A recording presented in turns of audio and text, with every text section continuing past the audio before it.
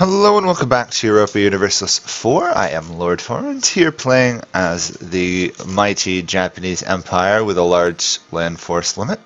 So we completed quantity and yeah, it gave us a lot of land force limit. However, we can't really afford that right now, so the focus of this episode is probably going to be on paying off our absurd amount of debt and converting things, just so we have less rebellions during our Chinese wars.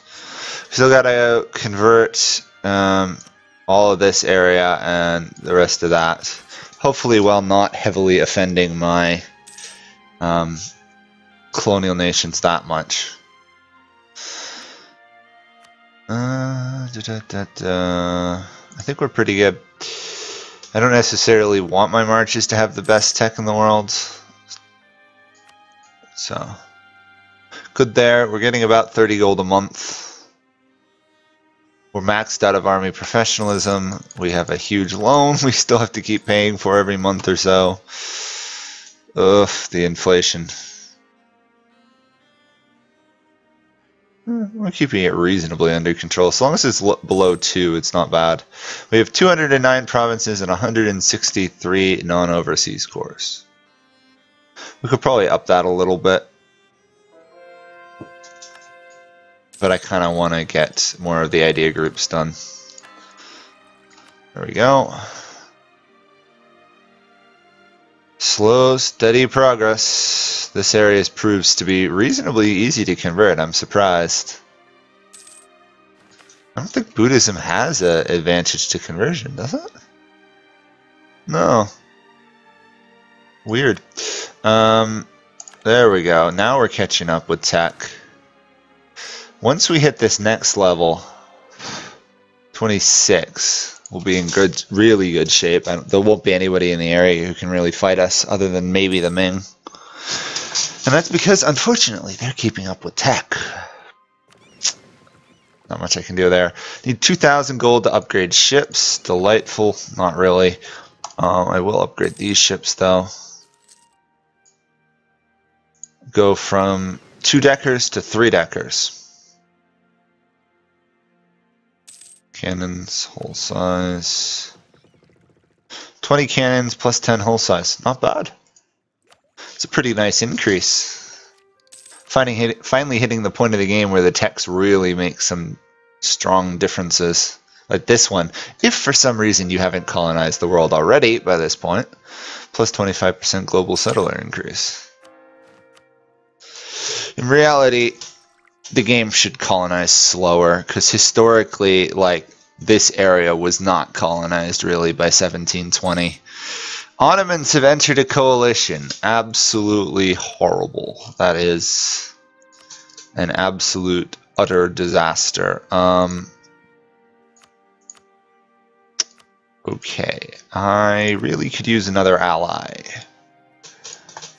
Diplomacy, offer alliance. Holland. I want somebody who's strong. Persia. Austria, maybe? Austria, I think, would be the next strongest one, right? I don't think I can get any of these guys. I don't think Portugal likes me. France doesn't like me. Britain definitely doesn't like me. Persia or Austria? Austria is conquering land like crazy right now.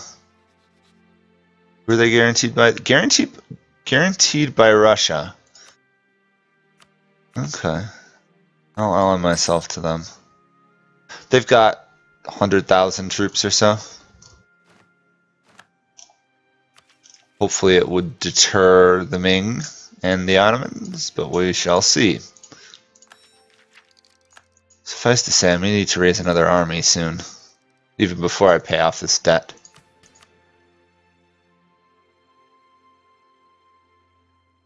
How much is one of my base armies? Army.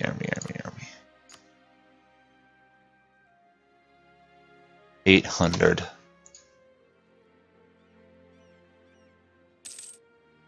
Well, to 800 we go, I guess.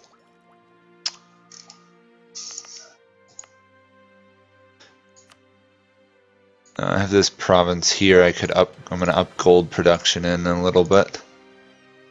Anything to get me a little bit more gold right now. Don't think there's any. Oh, there is gold down here, and I do own it. And it is nicely cored. Okay. That should help.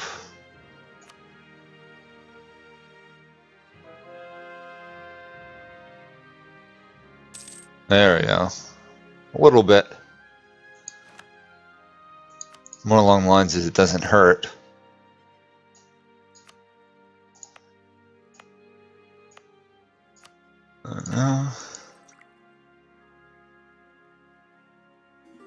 Even if somehow we lost this region, it would not really be loyal to anybody unless they were Protestant.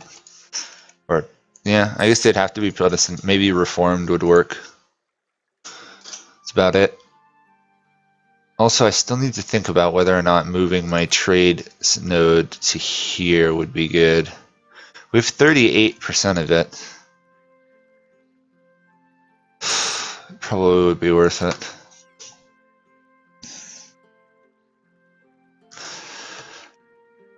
Let's try it out. We'll make this, give that to the burgers, make my main trade node there. Now we're gonna shift all these merchant stuff around. We still want to pull trade from here, but the key is we want to move it from here south.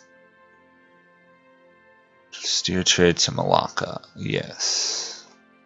Let's see how much that changes. We're getting 55 from trade there. 84. I should have done that a while ago, I think.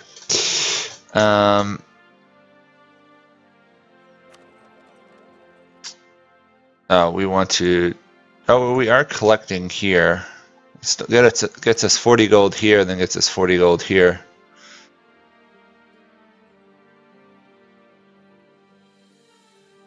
Huh. No transfer bonus due to collecting in Nepal. Let's try doing transfer trade here. I'm curious. So rather than making 44 gold, we will shift it. Nope. We are still going to be collecting trade in Japan. Okay, fair enough.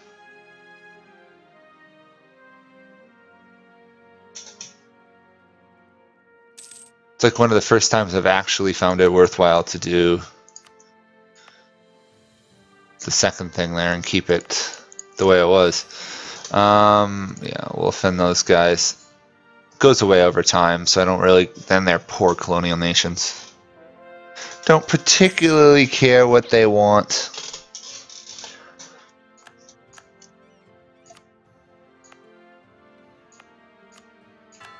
Okay.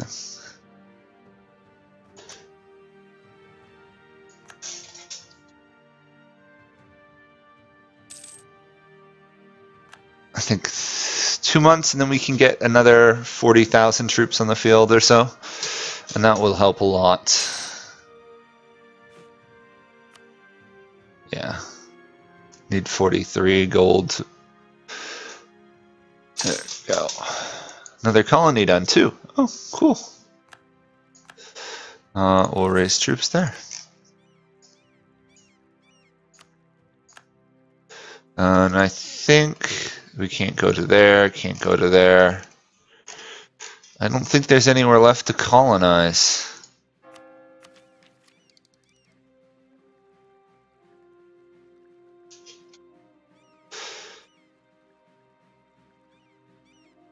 Yeah.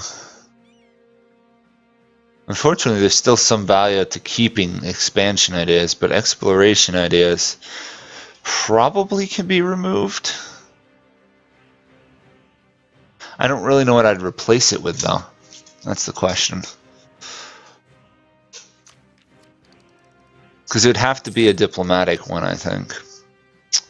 Trade could work. Actually, espionage might be worth it at this point. The reduced corruption could be good. Influence might not be bad. Probably diplomatic would be worth it, though, for the reduced province war score cost. Oh well. I shall think about it further.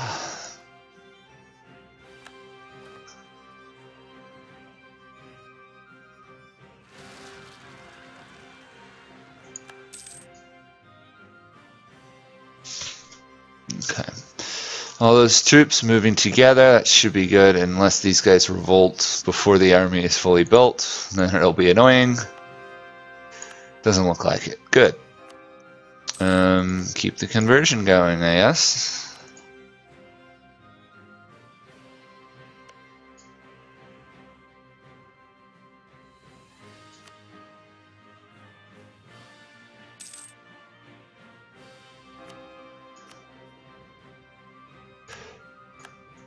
Okay, coalition against this declined. Is gone, actually, right? Other than the Ottomans. They actually successfully persuaded the Ming to leave, or... Oh, the Ming are in another war versus France. Do I smell an opportunity here? Attacker against France in the Second Ming-France War. We could call Russia in. They would have Great Britain. What is their troop limit? Russia doesn't have a lot of troops. The Ming have still more troops.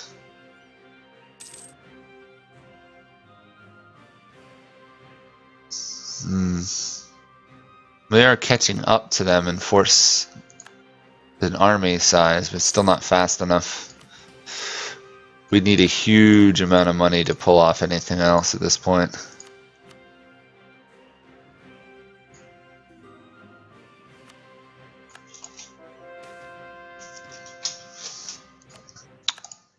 Okay, more conversion. It's going rather nice. I don't really even have to do much. It just slowly is converting this region. It's a shame I'm not Muslim and can't do the propagate religion, because that is really strong. Honestly, I'm surprised the Ottomans aren't trying to use it on me or something. It's essentially free conversion. Particularly handy if one plays in India. Okay.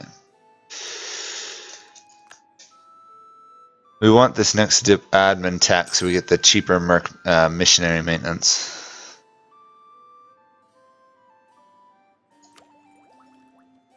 Plus there's some nice benefits for finishing this idea tree.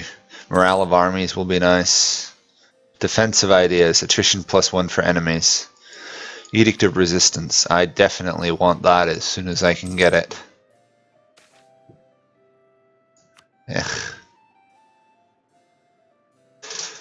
Where'd we get our Catholics? We got Catholics somewhere in our lands. Right up there. We'll have to kick them out. No Catholics allowed.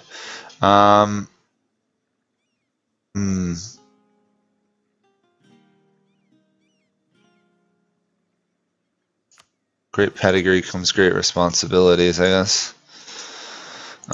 We still have more provinces we can give to the burghers, so let's do some of that.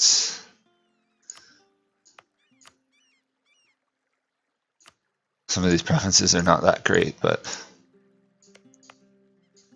it looks like that's about as much as I can do right now. Alright, I got this one.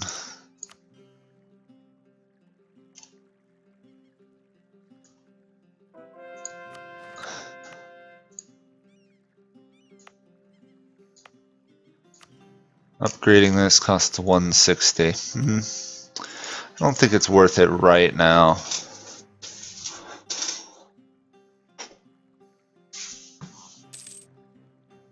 Of course our trade income declined because they're unhappy, so we have that penalty. I'm hoping they'll recover reasonably quickly. Today I don't think I've got much more centers. I could give them this one, center of trade.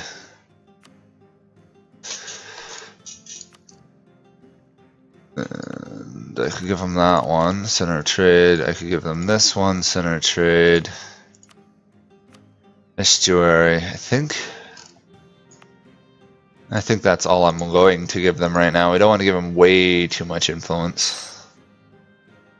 Oh, actually, we've hit the cap on it, so we can actually give them more. There we go. It's only a reasonably small amount to go. Wait, did I just see the Manchu appear? Hello, Manchu. Interesting. Tribal Kingdom. Huh. That must be one of the last tribal kingdoms in the game right now. I think everyone else is probably swapped over to normal government.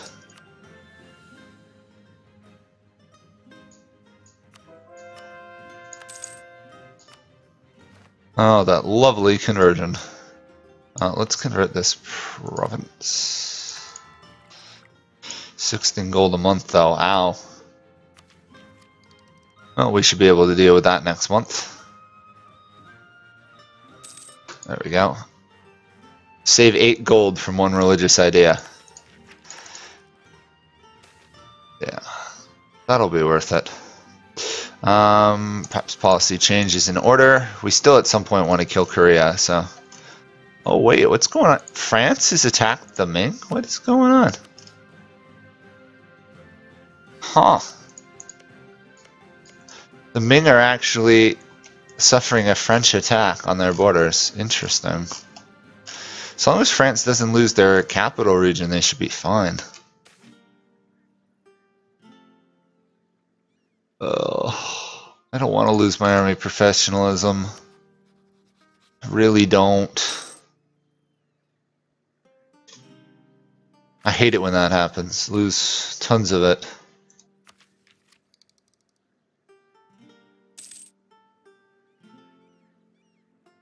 I suppose I should send a missionary up to take out these Catholics before I have a revolt on my hands. Oh wait, I already am. Figures. They would have been the cheapest one to convert.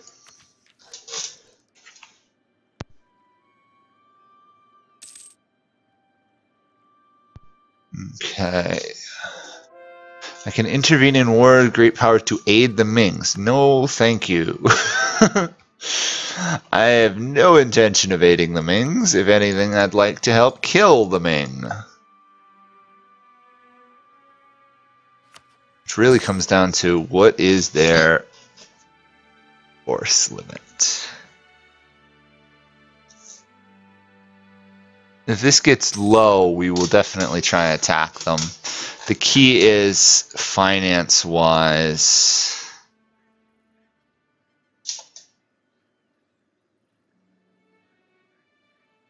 I have a lot of production, yeah. 300 some odd gold there. Oh, last one we can do. I know I said last time, but obviously that couldn't happen with a locked off province for us. You know what, let's just find a low development province and stick this on them to develop it. You're low. Chance of, oh, we don't know. 50% chance of growing one development a year. Guess it's worth it. Pay off a loan. Ottomans have left coalition versus us. Awesome.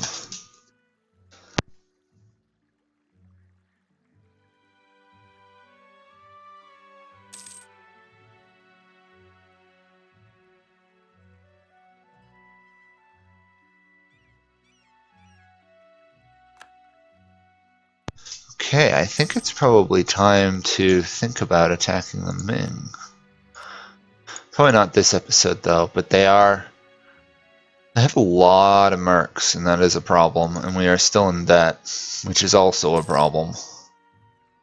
Looks like they're finally driving back the French. Oh, what do we have here? Ooh, army reform and morale, global trade power, or tax. politics.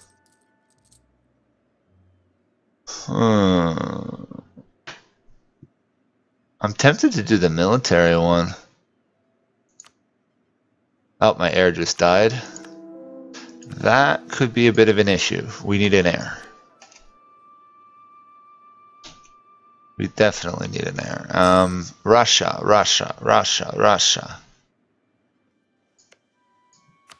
We can't interact with Russia. Okay, Champa that. Force them to convert religiously. And then we'll try and... can we royal marriage these guys, or they hate us? We'll try the royal marriage approach. There we go. Just the only reason I'm doing that is because it does lose me 14 troops a month of loyal. Gets me a slightly better chance of having an heir. 10%, 5%.